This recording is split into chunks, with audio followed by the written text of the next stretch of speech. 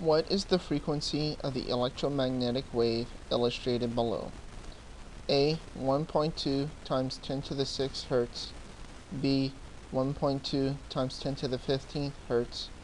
Or C. 6.0 times 10 to the 14th Hz. Wavelength is easier to determine from the graph shown. We'll determine wavelength first, then calculate frequency from that. Wavelength, which is usually represented by the Greek letter lambda, is the length of one cycle, and is also the distance traveled by the wave in one cycle. We can determine it from the graph by determining the distance between consecutive crests, or the distance between consecutive troughs, or the distance between two nodes that have one node between them. Looking at the graph, we can see that the wavelength is 250 nanometers. An electromagnetic wave is a traveling wave. It's moving at a speed of 3.00 times 10 to the 8th meters per second. Remember that speed is distance traveled per unit time. Therefore, the speed of the wave, c, is equal to distance traveled by the wave during one cycle, divided by the time it takes for the wave to go through one cycle. T here is the time it takes for the wave to go through one cycle, and is called the period.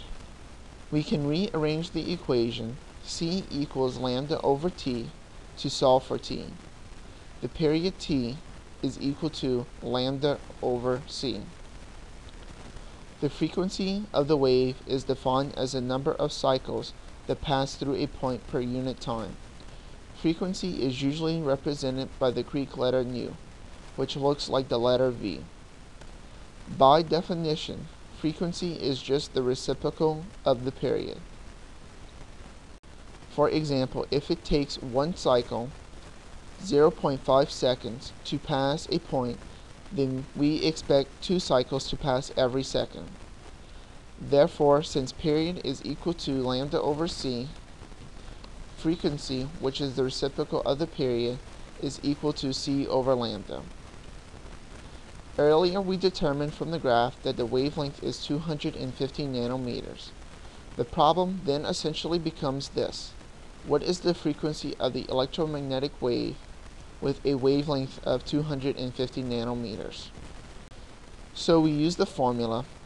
The frequency nu is equal to the speed of the electromagnetic wave c, which is 3.00 times 10 to the 8th meters per second, divided by the wavelength lambda, which is 250 nanometers.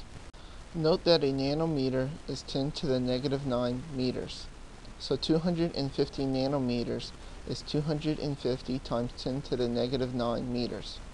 Punching these numbers into a calculator, we find that the frequency is 1.2 times 10 to the 15th cycles per second. The unit is usually written as seconds raised to the negative 1 power, or as hertz. The correct answer is B.